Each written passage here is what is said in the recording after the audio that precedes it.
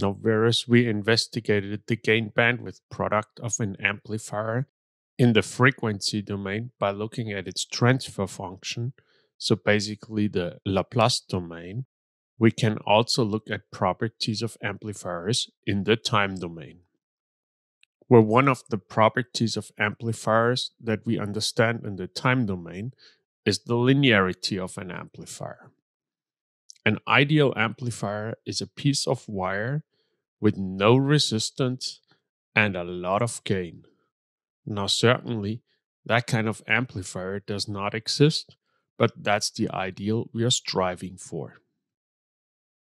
So the diagram on the right-hand side here is showing the input voltage down here, where the voltage is plotted across time, but it's flipped over by 90 degrees, so the time is going upwards, and the amplitude of the signal is going towards the left.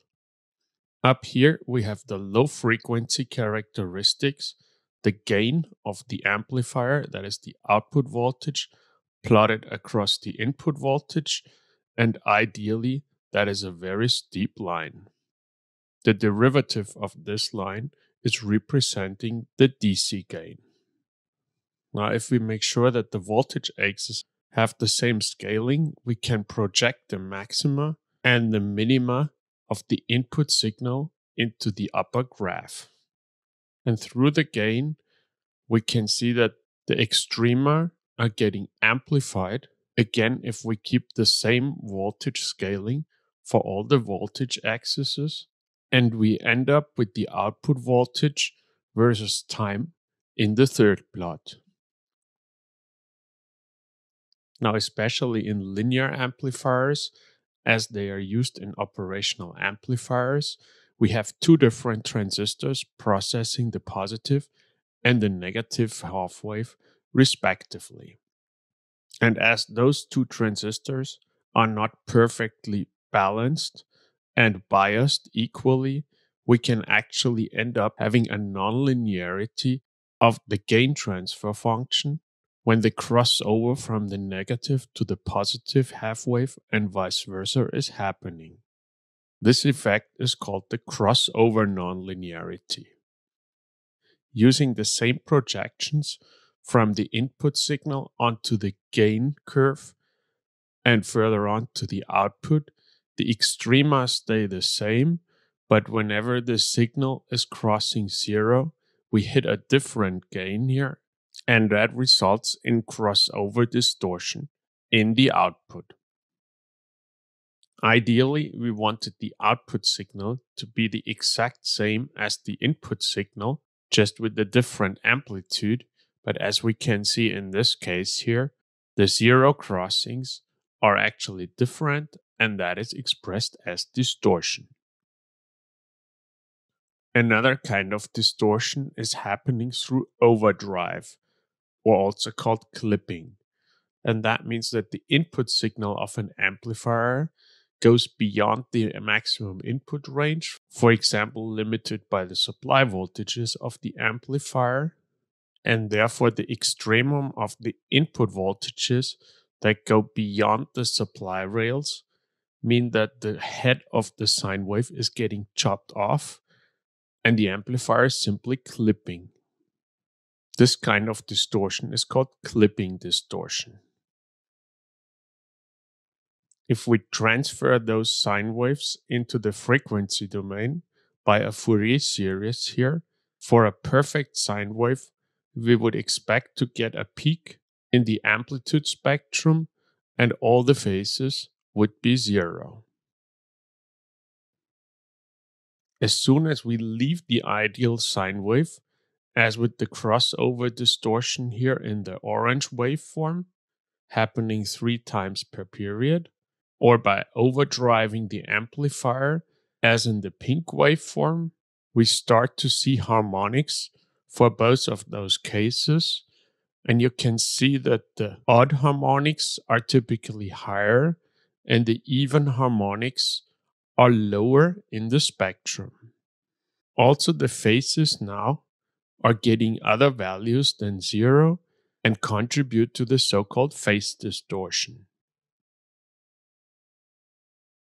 The distortion is represented by a single parameter called total harmonic distortion, which is the square root of the sum of all the RMS values of the harmonics divided by the RMS value of the fundamental.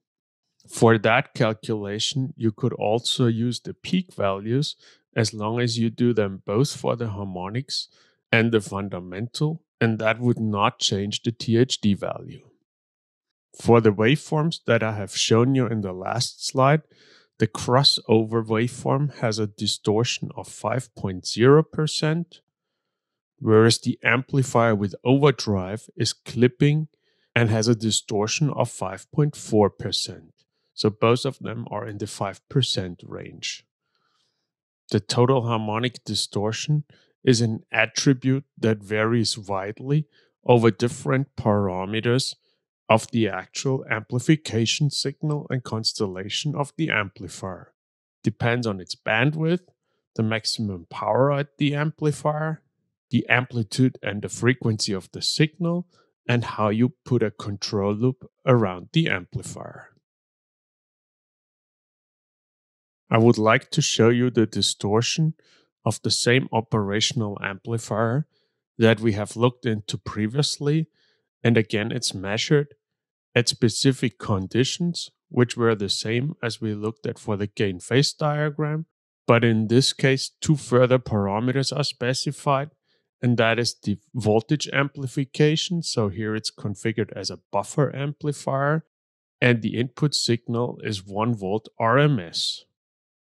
We can see the frequency dependency of the total harmonic distortion, which is mainly limited by the 20 kilohertz bandwidth that this amplifier has, that we have seen from the transfer function previously. After that, the distortion is rising by around 20 dB per decade. 0.001 is a distortion value that is rather low and definitely suitable for audio purposes, which are very demanding on this parameter. Furthermore, these kind of numbers are far away from what we visually could see on an oscilloscope, as you have seen from the visual representation of how 5% distortion are looking like. You could not see the distortion of 0.01 in the time domain measurement of an oscilloscope. Still, for the same amplifier, and now with the fixed frequency of the test signal, here 2 kilohertz, and otherwise the same test conditions, we can have a look at the total harmonic distortion as a function of the output voltage of that amplifier.